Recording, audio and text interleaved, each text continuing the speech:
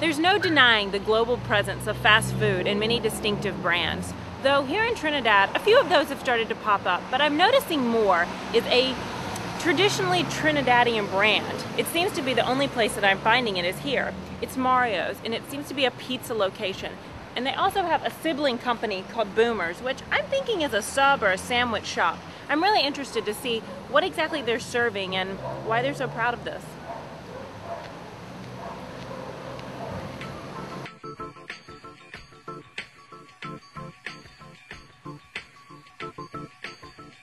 Pepper, garlic, saffron, What's that one? garlic sauce.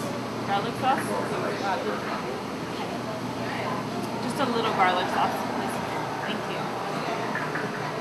Oh, that's good. Well, a little squirt.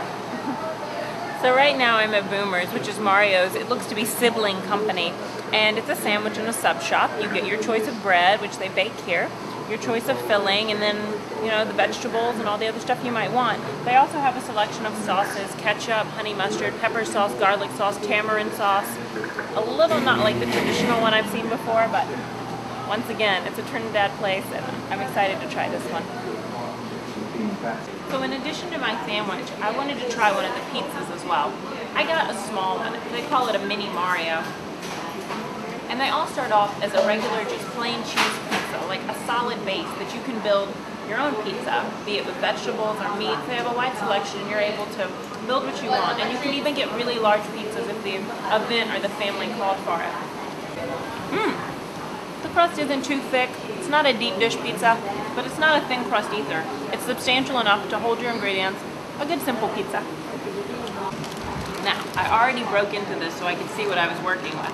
I actually had to wait a bit earlier for my bread because they were baking it freshly. I got a seafood salad, which is a lobster and crab, with some good vegetables and some garlic sauce on it.